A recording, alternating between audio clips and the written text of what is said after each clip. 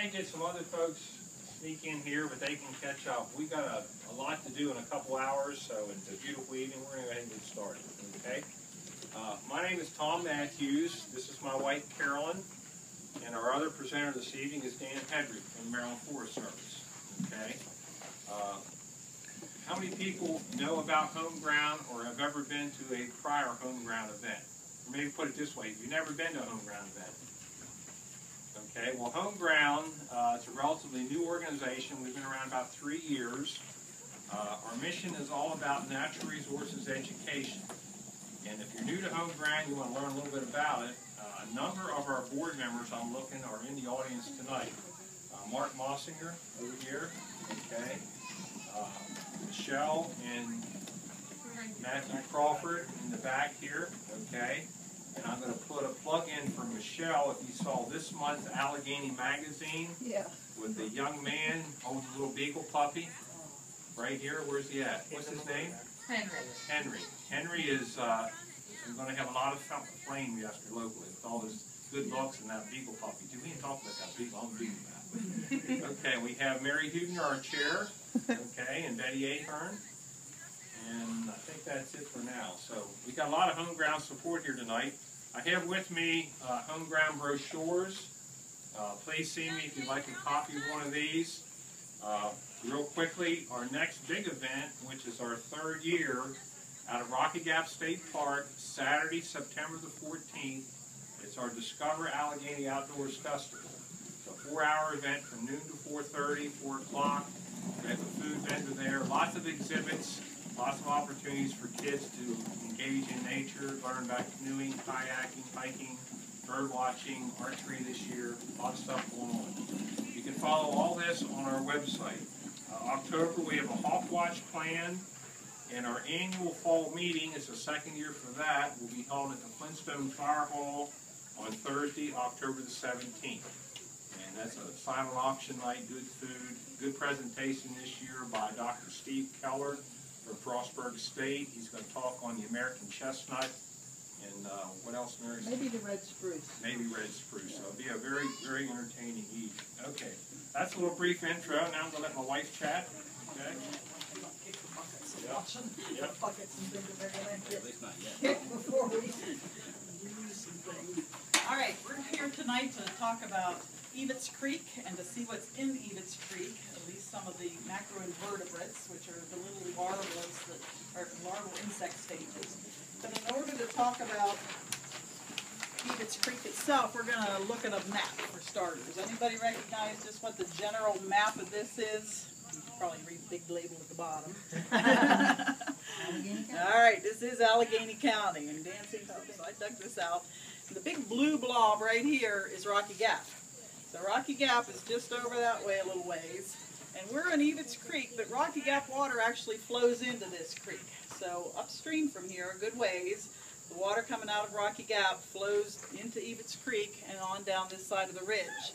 So we're down here, right about below number 22, and you guys can look at this a little bit closer, but one of the headwaters are way up here in Pennsylvania, in Buchanan State Forest, on the backside of Buchanan State Forest. So it's a forested area that it originates in, on the backside of the upside of a mountain.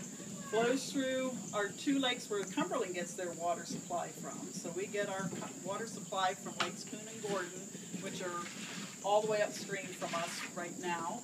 And then it flows through, you can see some forested area. The green on the maps signifies forested areas. And then it goes on down through, and if you can think with me, things that might pass you, like the stream actually that Rocky Gap comes from is from the east side of that ridge, mountain ridge. But it flows through Rocky Gap, so there's campers, there's a golf course there, there's picnic facilities, there's big open grass fields.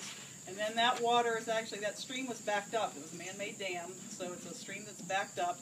But the stream itself cut through, many millions of years ago, cut through that gap. So it ends up in Evitts Creek naturally. It wasn't a man-made culvert or a big pipe that takes it through the mountain and empties into Evitts Creek. And then you come down through and you've got a lot of houses that probably have septic systems that are, I'm sure they have septic systems, the only thing you can have out that way. And then there's a lot of other kind of developments and a lot of agricultural use. And you come on down here to the golf course here just above us. So that's 2 golf courses that have some stormwater flow that come in here. And we're going to see up here later on at the end of our evening here, we're going to see the stormwater culvert that empties all these parking lots into the creek. So we have at least four ways that there's pollutants that end up in this creek. So we've got agricultural, we've got the golf course maintenance practices, we have human uses in the ways of picnic grounds and just what we do alongside of creeks. And we've got stormwater runoff from big facilities as this, as well as houses and other things that are developed along the creek. And we have septic systems. So those are just a few of the things that you can think of that could be pollutants and probably are pollutants of some version here to Evitts Creek. This is a very interesting tree that I've been messing around Evitts Creek a lot in my life. I don't know if it's very common at all along Evitts Creek, but it's very common along the Potomac River. This is called a river birch, okay?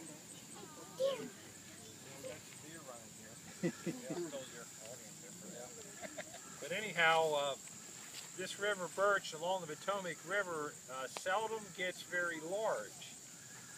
And think about this, it grows right at stream side, right at the edge of the river. So why wouldn't it get large? Think about that. What's your name? Kyla, think about that. Why would that tree maybe not get very big right along the edge of the Potomac River? What happens in the springtime when we get a lot of rain? Okay, the water comes up and we get floods, and sometimes that water level can be 20, 30 feet above normal. And imagine a small river birch, a 10-foot tree with 20 foot of water above it. What happens? It pushes it right over. So you get a lot of river birch because they keep sprouting back, but they never get big, okay? But this is one that's been planted out here, but it's a pretty tree. It's typical of the birches. You probably know the white birch up north with the white bark and the shagginess. Well, this is the river birch. It's got that burnt orange bark and also the flaky appearance. So, and this box here, we walked by this last night. We thought, what kind of a bird box is that? Betty left, yeah, Betty's left, but that's for bats, okay? Yeah. Got slits underneath where the bats would fly in, and it's good to have in these kind of areas. It keeps the insects down. Bats, you know, during the day live in the cavities of old trees or behind shingles at our homes sometimes, but there's a small crack and they spend their day, and then obviously you guys know that they come out right at dawn or dusk.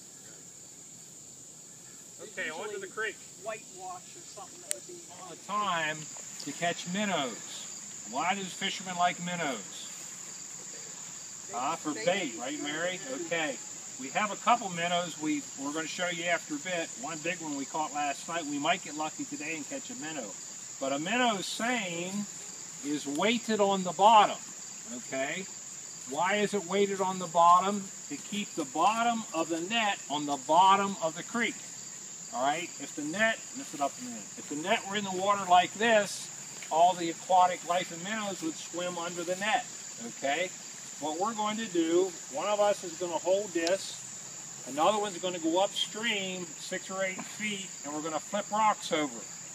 Remember the benthic, the term benthic, the bottom of the stream. A lot of these critters live underneath of those rocks.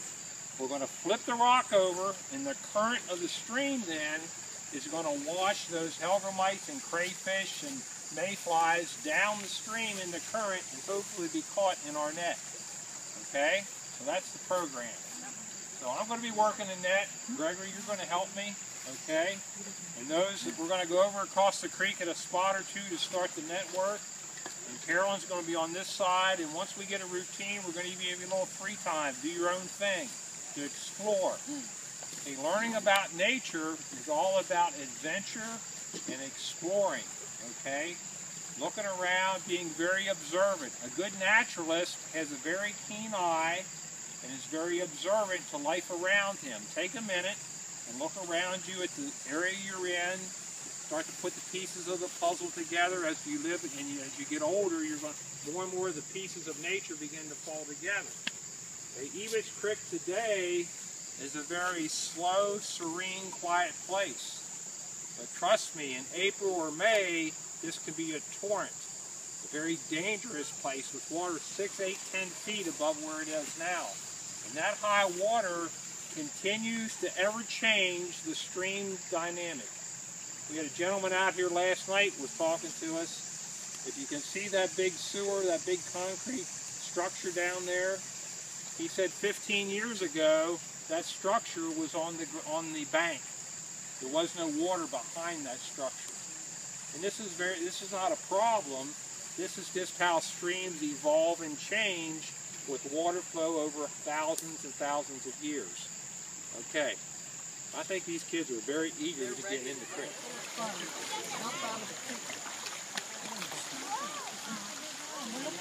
And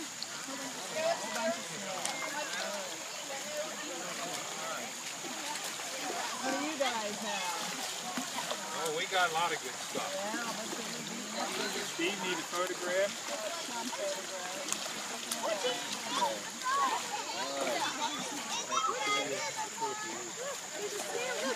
Look, Katie. Look here. There's a snail. What's that? That's a regular fish. Oh my God. I have a little bug. Stop it. Here, Michelle, I'll take her now. Okay.